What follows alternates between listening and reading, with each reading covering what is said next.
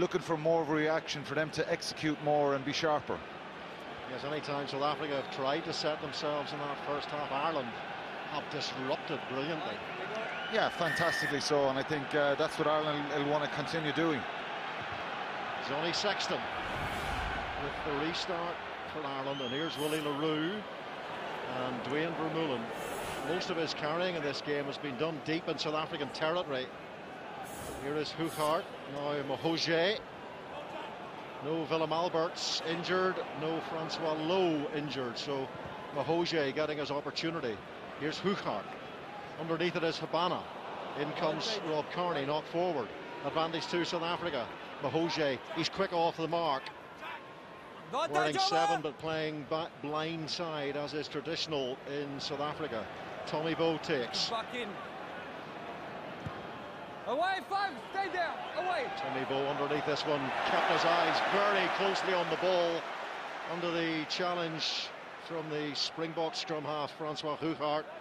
Sexton to Robbie Henshaw, who has not looked out of place in that 12 shirt for Ireland in that first half. Across comes Willie le Roux, and that kick from Robbie Henshaw was supremely well judged.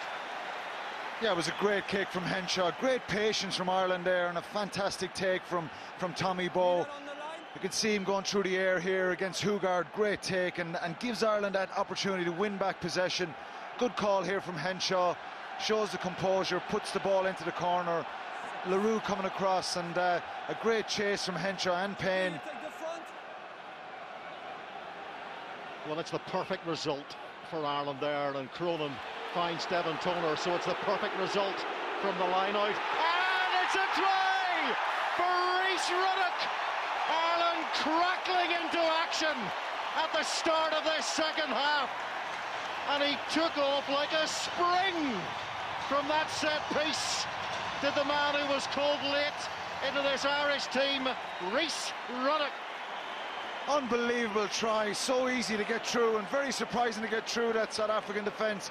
Toner wins it at the front, a little shift in the movement, pumping the legs. Du Plessis falls off, and too easy for Ruddock to get through there. Outstanding start to the second half, and great try for Rhys Ruddock. Well, we saw that ball work so well in the Six Nations last season. It's an aspect of the Irish game that has been mightily impressive at times. Yeah, very impressive, and I think that the key to it there was shifting the movement. A lot of pressure coming through where the ball was won with Toner. The South Africans coming in through very hard. It's just that little shift of the ball, pumping the legs through, and great execution from all the Ireland forwards, and Ruddock goes through, straight through an easy gap.